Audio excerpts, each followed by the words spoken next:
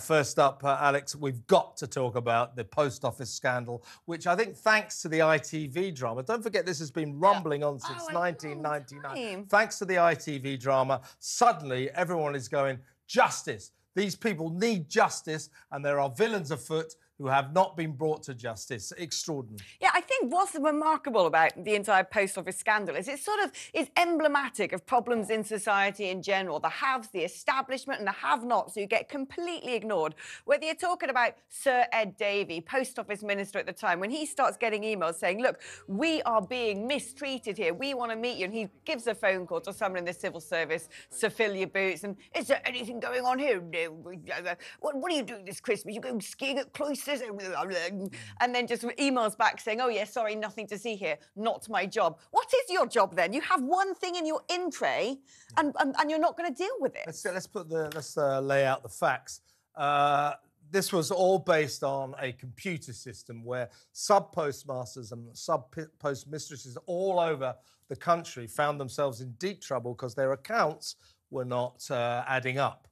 Therefore, 736 of them were prosecuted for nicking money, basically, from the post office. They are all saying, it's not us, it's the computer. The computer said, and the post office, under the auspices of the then Chief Executive, Paula Venables, CBE, basically said, computer says, no, you must be guilty. Now, she has walked away from the post office, having presided over this, what is widely believed to be the worst miscarriage of justice in British history. She walked away with a CBE, an honour, which she must be stripped of. There's no doubt about that. Yeah, a petition has now almost reached 1 million signatories. Yeah, she must be stripped of that. And also, guess what, though, Alex? And this is, you know, she's then, of course, well, despite that, this dodgy background, is welcomed into the warm embrace of the British establishment. She's immediately appointed chair of the Imperial College Healthcare Trust.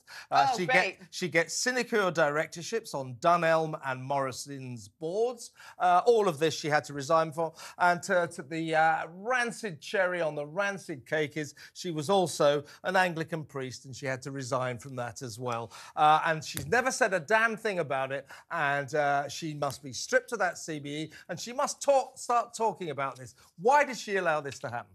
Yeah, well, no, exactly. And also big questions as to the role in Fujitsu and all of this, who not only... they're the people who made Horizon, this computer programme, who we, the taxpayer, are now the ones paying the compensation. These people deserve compensation, absolutely. And the fact only about 10% has been paid so far is not good enough. People went through absolute hell. Innocent people lost their marriages, their homes, their jobs. People killed themselves. People ended up in prison. And yet, guess what? Fujitsu are still getting government contracts to provide computer software, and guess what? They've still got a government contract with the post office. Yes, yeah. What computer system does the post office use now? Horizon. Let's have a look at Rishi Sunak, the Prime Minister, speaking about this scandal. And bear in mind, 736 prosecutions, only 93 of these innocent sub-mistresses and sub-masters have been pardoned. Something needs to be done. Here's Rishi. This has been an appalling miscarriage of justice, an appalling treatment of all the people affected, and it's right that they get the redress that they deserve. That's why the government has put in place 3 different compensation schemes that have already paid out almost £150 million to thousands of people who are affected. And Ed Davey, Sir Ed Davey, the gallant knight of the realm. Ed Davey, who was part of that ludicrous coalition between the Tories and the Lib Dems. I agree with Nick. No, I don't. Ed Davey, as the then Post Office Minister, was warned, apparently, according to the Sunday Times yesterday, that unless we handle this right, the payouts, the compensation to all these victims would be astronomical and would crash the Post Office and cause enormous problems to the economy. So some people are saying, well, perhaps that's why he didn't do anything. Let's have a listen to Ed Davey speaking to Times Radio last week. My heart goes out to all the sub-postmasters. This is a national scandal, and it's really hurt the lives of many sub-postmasters. And you know, I think what we're seeing on the TV, I haven't had a chance to watch it myself, but I've seen all the reports, and it is truly awful.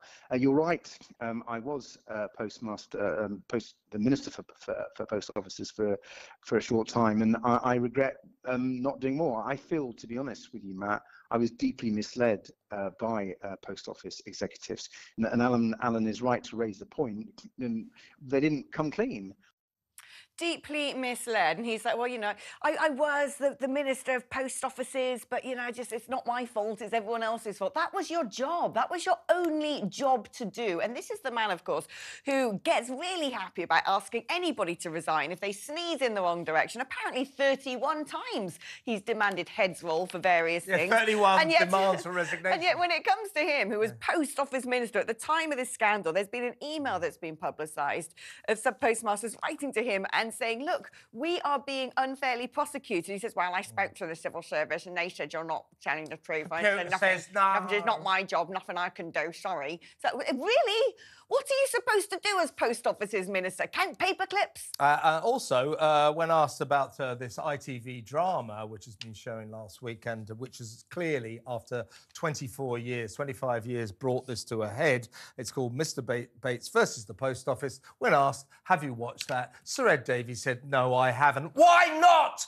Why not? Watch it. Come on. What is the matter with you? Now, you've called for 31 resignations. I'm making that number 32. I'm calling for Sir Ed Davey to resign as leader of the Lib Dems, because if he doesn't, they are bound for electoral catastrophe at the box office. So there you go.